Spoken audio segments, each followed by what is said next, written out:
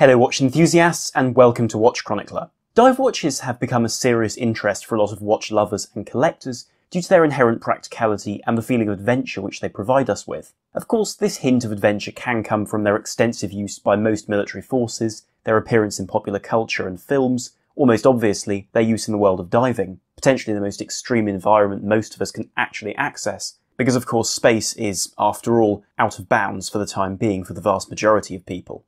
But the dive watch is no new product and has existed since, in some forms, albeit not modern ones, the 1930s. So as we enter a new decade, it seems only right to decide which watch from each past decade truly deserves to be seen as the dive watch of that decade. Of course, such a decision is always going to be down to opinion, and I'm not prone to shying away from such a challenge of classification, so today I'd like to address this matter in light of viewers' enjoyment of my previous series about interesting watches from each past decade. But before we begin, a bit of housekeeping. If you enjoyed this video, please consider subscribing here on YouTube to always catch the latest pieces, which will always strive to be as complete, informative and as interesting as they possibly can be. Also remember to follow Watch Chronicler on Instagram to catch notification of any new watches, videos or podcasts long before they appear. And finally, I'd like to announce that Watch Chronicler will be partnering with Aquastar for some sponsored content. Of course, this may not come as a surprise, as after paying to buy, own and wear the new Deep Star from Aquastar, I've essentially only good things to say about its quality and design, and I really do only have good things to say about the brand behind it, and their vision to bring back this incredibly important watch, and one which does actually come up later in the video. So here's a little bit about that watch. If you're enjoying this video, I suspect that dive watches and the history of subaquatic exploration will be of interest, including the work of Jacques Cousteau. Following his joint invention of the aqualung in 1943 with Émile Gagnan, Cousteau's influence on many of our imaginations came with episodes of The Undersea World of Jacques Cousteau appearing from 1966 to 76 in its first run. What few may know, however, is that the watch seen in the first episode of this hugely influential series was the Aquastar Deep Star, perhaps the most important diving chronograph of all time, usable down to 100 meters, and with the provision to calculate necessary decompression for consecutive dives. Nevertheless, by the 21st century, the brand had all but disappeared from the diving scene. However, in 2020, under the new ownership of the Synchron Group, the company that brought back icons like the Doxa Sub in the early 2000s, Aquadive and also the Isofrane and Tropic straps, Aquastar is back with the brand new Deep Star, with modern specifications and classical looks. Watch our review to find out more, or head over to aquastar.ch to get your own piece of dive watch history. Before addressing each dive watch of the decade, I think it's very important to think about where water-resistant watches came from to really understand the context and importance of each of those pieces. In 1926, as most of you will probably already know, Rolex launched their Oyster case, an exceptional choice of name for a clever and water-resistant watch. However, it was far from the first dive watch for two key reasons. It wasn't the first waterproof watch by any means, and also wasn't conceived to resist water pressure. Since the 1850s, screwed crowns and water-resistant cases had existed and been used to impress at such events as the 1851 Great Exhibition in London. Similarly, some waterproof wristwatches also existed, but it was Rolex which truly standardised, commercialised and publicised such an achievement. But if the Oyster was no dive watch on account of resisting water, but not depth, the first dive watch to appear was the Omega Marine in 1932. The Omega Marine, however, was hardly a fully developed diver. Conceived in the same square format as the contemporary Jaeger-LeCoultre Reverso, released the year prior, the Marine used its square shape to seal the crown, movement dial and inner crystal within an external locking case. Aesthetically, it was a much simpler and more traditional offering than, for instance, the Panerai dive watches, which also appeared that very decade, but it also demonstrated the key principle behind a dive watch, resistance to water at depth. The Marine demonstrated this in Lake Geneva in 1936, when kept at 73 meters for 30 minutes, and again in a laboratory in 1937, when a simulated depth of 135 meters was reached with no issues. Notably, William Beebe, the naturalist famous for his dives to almost 1,000 meters off the coast of Bermuda in the bathysphere to observe deep-sea animals, wore a Marine both in the submersible and whilst diving, and Amelia Earhart, the famous aviation pioneer, also selected the Marine as her watch of choice. But the Marine, and indeed the Panerai watches produced in the 1930s and 1940s, were not what we would today understand as dive watches in terms of the format they used. For that reason, I'd like to begin our story in the 1950s. Whilst the 1930s and 1940s were a period of experimentation for the dive watch, it was in the 50s that the format was truly perfected as we would understand it today. That is, the combination of durability, legibility, and a method of timing impervious to water damage, in effect a rotating bezel. Now, I've spoken about the history of dive watches before, and I won't go over it again, but it is important to pick out a few of the really important dive watches from this decade before deciding upon the most important.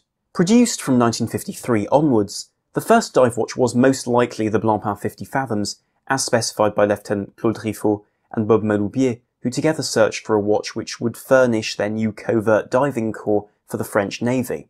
However, the very same year, Zodiac released their Seawolf for the recreational diver, which suggests that the 50 Fathoms was perhaps not as innovative as was first assumed.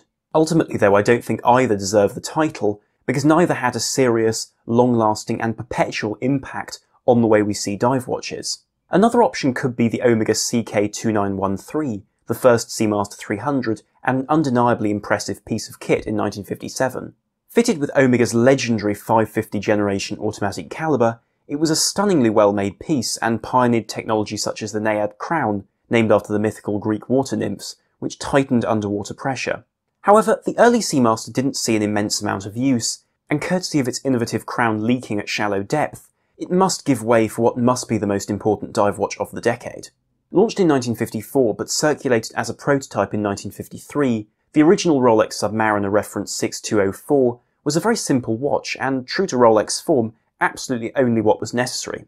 It was composed of luminous hands, a rotating aluminium bezel, without the danger of cracking, as was seen on other bezel solutions, it must be added, a black dial and a screwed crown. It really was the whole package as we would understand it today.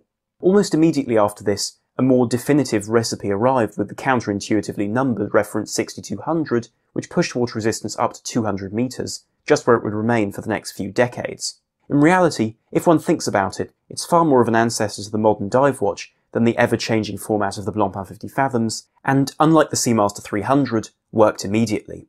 If you wanted the ultimate 1950s Submariner, it would probably be the reference 6538, which, aside from being famous for its James Bond connection in the 60s, refined the 200-metre 50s no-crown guard Submariner with Mercedes hands, a larger crown, and of course the red triangle at 12. Whilst the 1950s were the opportunity for the dive watch to become what it is today, it was the 1960s which refined the concept in plenty of different ways. Critically, there are two matters which, to me, refine the search for the dive watch of the decade considerably.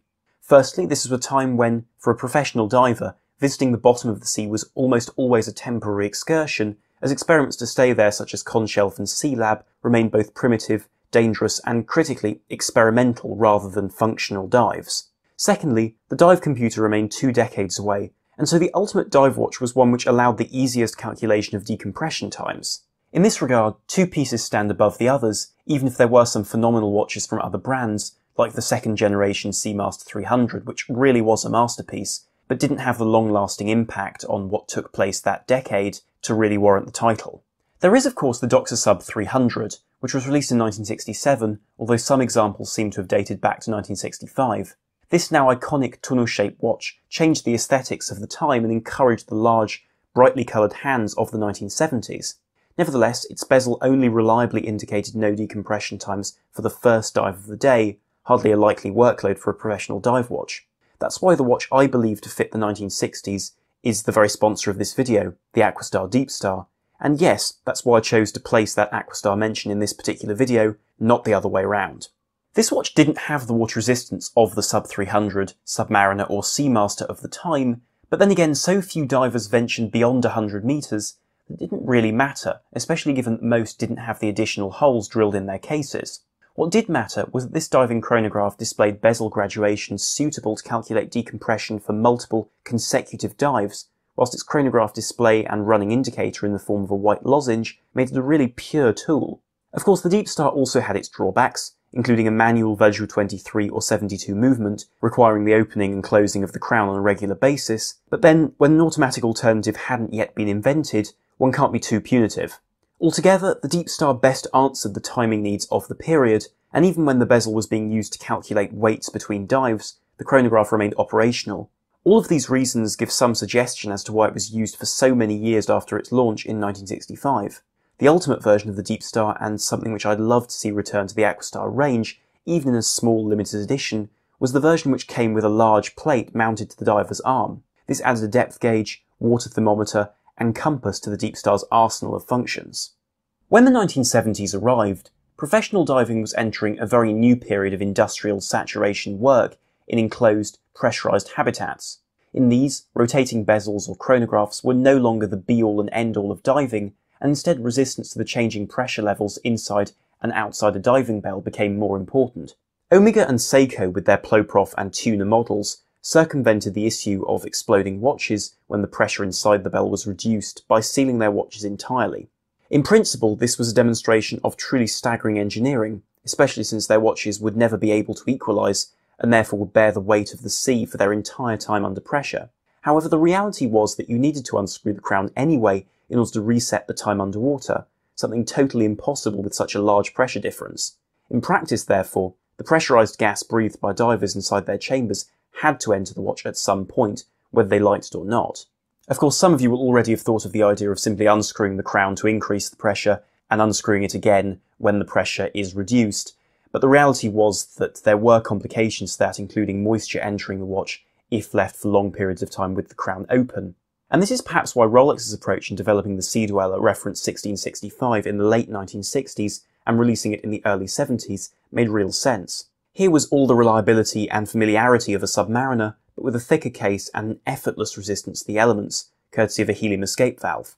Much did nevertheless change to make the Sea Dweller, and it would be foolish to ignore such adjustments. Notably, the crystal and case grew much thicker and more resilient, whilst the Cyclops lens was removed due to these very changes. Still, the fact that Rolex had to reclassify the water resistance as 610 meters from the original 500 showed the toughness of the package. Amusingly, the helium escape valve used by these early watches, being tested very seriously by their environment, was a remarkably crude device controlled by a leaf spring, a system far removed from the multi-piece coil spring-operated second-generation system we have today. Nevertheless, it worked, which was the main thing, and one has to remember that even if it wasn't such a technological leap as the other watches mentioned, it was expensive enough to produce to warrant Submariners with helium escape valves fitted to be used for dives which didn't need the Sea Dweller's sheer resistance to depth. Ultimately, I wish I could make either the Ploprof or Tuna the dive watch of the decade. However, the Sea Dweller, a staple of most divers' wrists courtesy of Comex's partnership with the brand in the early 70s, did on balance contribute far more to diving, even if it wasn't nearly as innovative as the other two. The 1980s are not remembered as a gleaming period for the watch. This was a time when, with the seemingly limitless advance of quartz timekeeping, Switzerland was struggling to find its identity in the industry. Of course, we know that this changed, yet for the dive watch, the result was longer lasting. Already in the late 1970s, Seiko had added a high-grade quartz movement to their Tuna saturation diver, itself a seriously impressive bit of kit, in the aim of achieving increased durability, reliability, and accuracy. However, it isn't a Seiko product which I intend to speak of, but rather a piece from Citizen, which, in its own way, was the predecessor of the watch most used amongst real divers today, the Casio G-Shock. The Casio G-Shock, in Frogman configuration available from the early 1990s, is more of a tool than a watch, and after the launch of dive computers in the 1980s, a watch needed to become a tool once more. This is why I believe the Citizen Aqualand may be seen as the dive watch of the 1980s. Launched in 1986, the original Aqualand ProMaster replaced the depth gauge watches of old with either mechanical or electromechanical systems which were never found to be particularly accurate. Instead, this was a purely modern watch with a quartz movement which delivered timing capabilities, a depth gauge, the rate of ascent, and even alarms for accurate and safe diving. In most ways, if you take into account the re-engineered case, calendar, and movement to arrive in 1992, the Aqualand ProMaster epitomised the 1980s, and their technical contribution to diving, even if with black and gold variants available, it also kept the stylistic heritage of the period. Sure, the Aqualand ProMaster is no horological wonder, but as a tool for diving, it's difficult to imagine something more suitable for the period, and also more important as a fantastic all-rounder, which you can see on the wrists of a vast number of divers even today. The final decade which I'd like to look at is the 1990s, a time when the gold tone excess of the 1980s gave way to strong curves, and much to the surprise of anyone in the 1980s, mechanical movements. In this world, the Aqualand was still a superb tool, but no longer a desirable watch. In the 1990s, I would argue for the greatness of two dive watches. The first was the Omega Seamaster 300M. This was a watch which, by being a more affordable, more approachable, and less old-school luxury watch than a Rolex Submariner, gained serious appeal amongst both civilians and military personnel. Through this, the Seamaster 300M relaunched the concept of a luxury dive watch. Even more important, however, was the second watch, the Seiko SKX. Launched in 1996, the SKX was in essence a revision of the 7002 Seiko dive watch released back in 1988. That watch took the 150-meter entry-level Seiko dive watch and added to it a slimmer case, more refined looks, and in its final years, a 200-meter water resistance by the early 90s.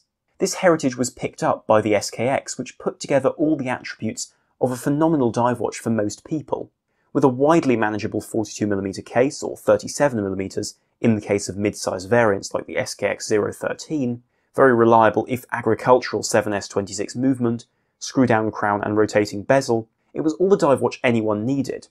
It was also a watch with some impressive features like the 120-click bezel, as well as the very clever magic lever automatic winding, which meant that Seiko could do away with manual winding from the crown, and even forgot about hacking of the seconds, because ultimately neither were particularly important to most people who would use this on a daily basis, or for diving. Thanks to its affordable price and relatively high build quality, albeit with somewhat mediocre finishing by modern Seiko standards, the SKX could be treated as a tool in a time when most other mechanical dive watches were too expensive to be really knocked around and not worried about at all. The final contribution of this model was its power to bring people into the dive watch camp by providing a distilled, easily understood definition of what a mechanical tool watch could do.